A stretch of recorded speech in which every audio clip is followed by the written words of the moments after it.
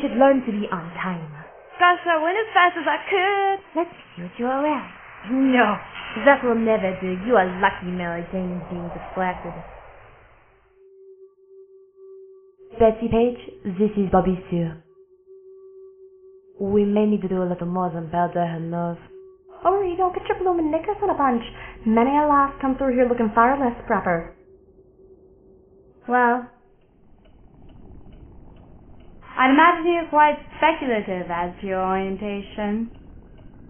I reckon I have been wondering. Actually, let me tell you a story about the paintings around me. You see, they were given to my 5-time great-grandmother by her first husband.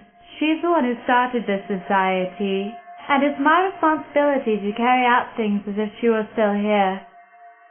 Can you wrap your head around that one? Did you like older men? Oh my. You shall know soon enough. There's no sense rushing things. All things take their course. But if you really must know, Louise, would you tell your friend here? Well, the long and the short of it is, she was a black widow. A duel is not going to be a walk in the park. Betsy Page and Marie-Louise will be accompanying you this evening to avoid complication. I have the honor of carrying out the traditions of this society. You have the honor of setting free a tortured soul. What happened? Nettie Jane sipped you a sleeping pill. It helps with the shock. Don't worry, she did to all of us. What are these for? Where is Miss Jane? These are your new toys.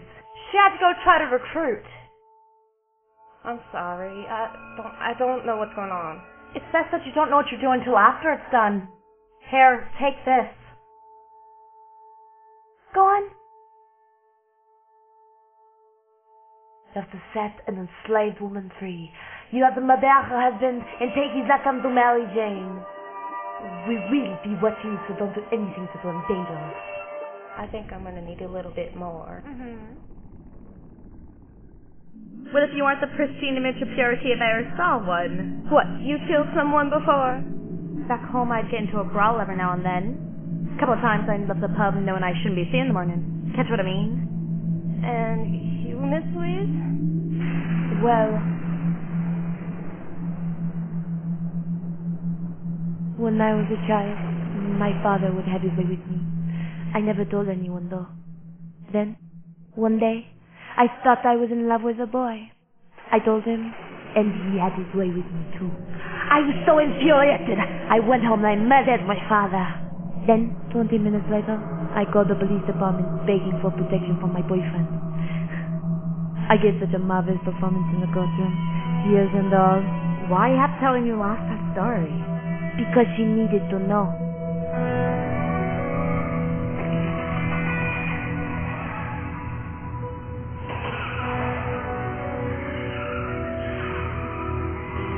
Good job. Now, chop off his left hand, wrap it in the handkerchief and take it with you. What about the rest of the body? You have never seen this man before, correct? No. Then no one will know it was you. Now quickly, do it! Let me see the hand.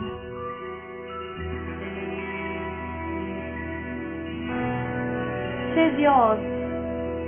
'Tis a physical representation for the metaphor of the sisterhood. As long as you have this hand, you will remain in the sisterhood. What if this man had a wife? I mean, aren't we just hurting the wife? Well, you can rest easy in the fact that that man voted against women's rights to hold public office. I have to show you something.